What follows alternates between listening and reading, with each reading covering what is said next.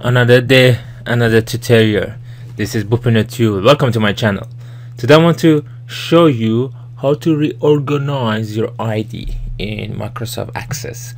As you can see, it's all over the place, 5 to 9, and if I want to make it worse, I can just select one of these cells or rows and just delete that row and say yes. And then you can see 7 9. Like, this is horrible, isn't it, guys? So let's fix this problem. To fix this, you need to go and change your view to design view. Yes, because I didn't save this table. This is for example. Okay, we got here. What you got to do is to delete your primary key and primary row. Yes. Do you want to delete it really? Yes. Are you sure? Yes.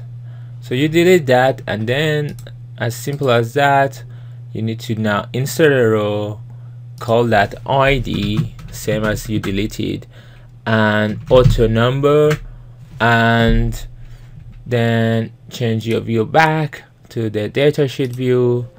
Click yes, you want to save that, and you can see it's beautiful now. 1 2 3 4 5, and this is the only way you could do it, deleting and then creating again. And it doesn't take really much time to do that. It took me less than a minute.